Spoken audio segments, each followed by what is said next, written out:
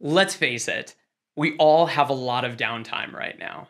And if you're a person that needs a gig or a goal to continue improving your voice, this might actually be a really hard time for you right now. Remember, your voice is a muscle, and if you don't use it, you lose it. And face it, you don't want your voice to fall apart just because you have a lot of downtime right now. So today, I want to give you 5 tips to keep your voice healthy and in shape during downtime.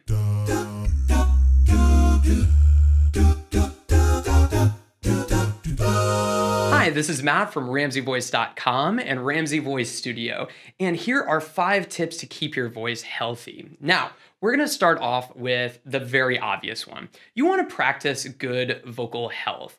You want to drink lots of water, you want to avoid smoking, avoid drinking things that are going to dry out your voice, like alcohol and too much caffeine. You also want to avoid allergies and perhaps some foods that might cause you to have some acid reflux, things like spicy foods or too greasy of foods. And of course, you want to get lots of rest. All of these play an integral part of your overall picture of vocal health, and they keep your voice healthy even during downtime. The second thing that you want to do in order to keep your voice healthy is you want to warm up your voice. Now, I actually recommend warming up your voice at least 5 times a week, but don't worry if you're not there yet, just start small. Now, one of my absolute favorite warm-ups as a vocal coach is the lip trill. And it's really simple. All you do is you take your 2 fingers, place them on either sides of your cheeks, and you're not pressing, you're just kind of gently holding. And you let your lips flop together like this. It's gonna feel and sound really silly. And what you can do is you can do some really, really kind of slow vocal sirens, like a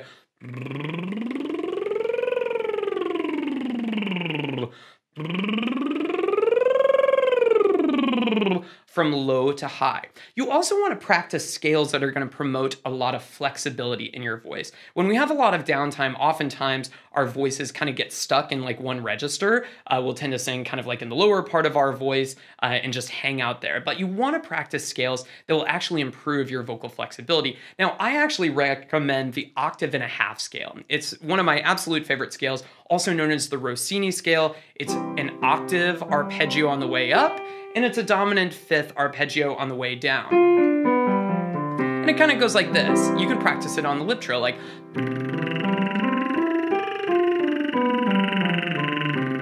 Now that's it for the guy's key. Ladies, you might find it more comfortable to do it right here.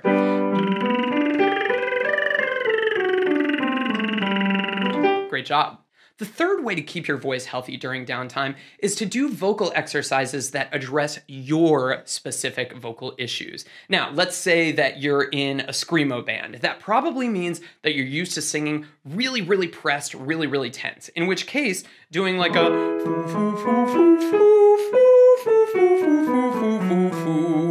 and other really silly kind of yawny kind of exercises like that can help you decompress your vocal cords. On the other hand, let's say that you're singing really breathy and light. I'm in love with the world, really, really light and breathy. In that case, you might actually want to work on exercises that will help you engage a little bit more of those low notes in your voice. Something kind of like maybe like a gog, gog, gog, gog, gog, gog, gog, gog, gog, just to keep those parts of your voice moving.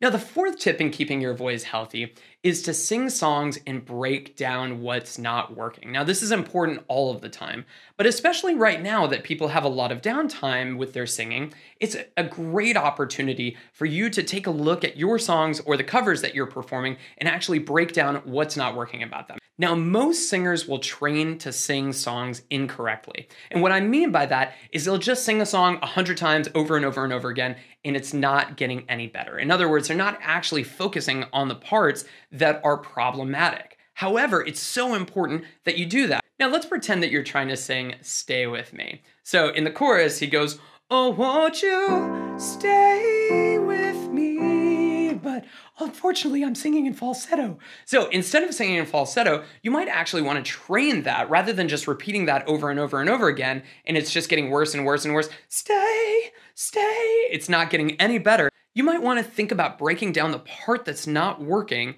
and actually improving it. Maybe even do it on a vocal exercise. So rather than having stay with me and having a big break in there, maybe a stay with me will sound a lot better. And my fifth and final tip for keeping your voice healthy during downtime is to record yourself and take note of what's not sounding great. Well, let's face it, I mean, we all sound differently to ourselves than we do to other people. So if it's been a while in between gigs and you're not really getting that feedback from an audience about how well you're doing, it's incredibly important to record yourself, listen critically, and work on what's not working in your voice.